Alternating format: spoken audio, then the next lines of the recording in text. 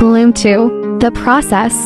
Today, let's have a look on how Bloomed was created 100% digitally and manually, from sketching to coloring and finishing. Sorry for not using my real voice for recording cause I'm currently having a sore throat. If you don't mind, I will have a mix of my real voice and I enabled voice for all my clips in the future. Thank you for watching and don't forget to subscribe.